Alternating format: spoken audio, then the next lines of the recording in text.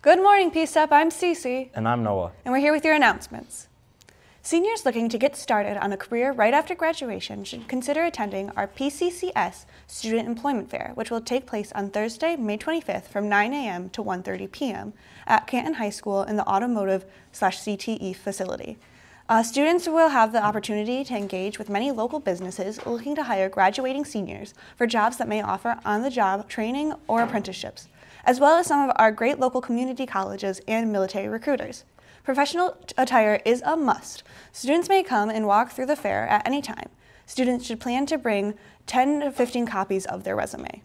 The PSEP Palestinian Awareness Club will host community members for an event highlighting Palestine's current events, history, and culture when it presents Through the Eyes of Palestine on Friday, June 2nd in the Canton High School cafeteria. There will be food, trivia, and prizes. The event runs from 6:30 to 8 p.m. Please RSVP for the event. Seniors, be sure to submit all books and materials to the appropriate offices and book room before you finish next week. That's all for your announcements.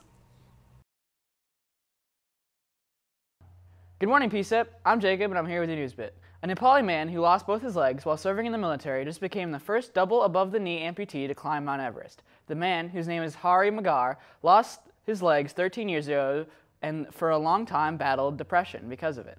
Magar was even banned from climbing Mount Everest due to restrictions on double amputees being able to climb the mountain. Magar helped run a campaign to remove this ban and succeeded. Magar climbed the mountain, surviving the freezing cold, and was able to reach the peak and spent a few minutes up there with an oxygen mask because of the effects of elevation. When Magar gets back to the service, he says he wants to go back to the place in Afghanistan where he lost his legs to an IED and say thank you. What's going on, PSEP? Last night the Phillies defeated the Diamondbacks 6-5 in the 10th after a 2-run homer in the bottom of the 9th, sending the game into extras. The Tigers also defeated the Royals 6-4. In the NHL playoffs, the Panthers swept the Hurricanes, earning their spot in the Stanley Cup Finals. The Knights play the Stars tonight, with the Knights leading 3-0. These teams are going head-to-head in an epic match-off to secure their place in the Stanley Cup Finals. Tonight, the Heat plays the Celtics, with the Heat hoping to bounce back from a loss and win the series, where they will potentially match up against the Nuggets in the finals. Little bit, I dream we all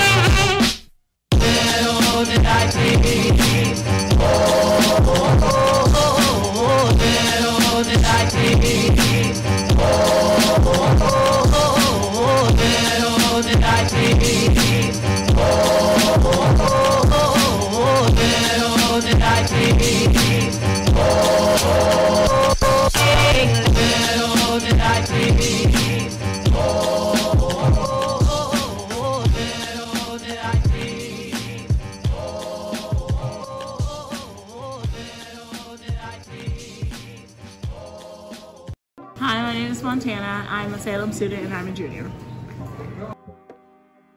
My experience is actually really fun. We got to meet a lot of people and a lot of food shows, and it was kind of like a lot of booths that we got to go to, and so I want to go into culinary and hospitality and management when I get older, and so there was a lot of people there who could help me further my knowledge in that field.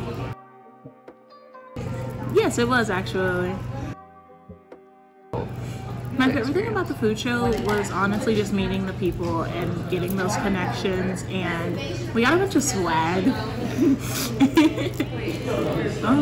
It was just a great learning experience, and it was fun to go for the very first time, and hopefully I get to go again.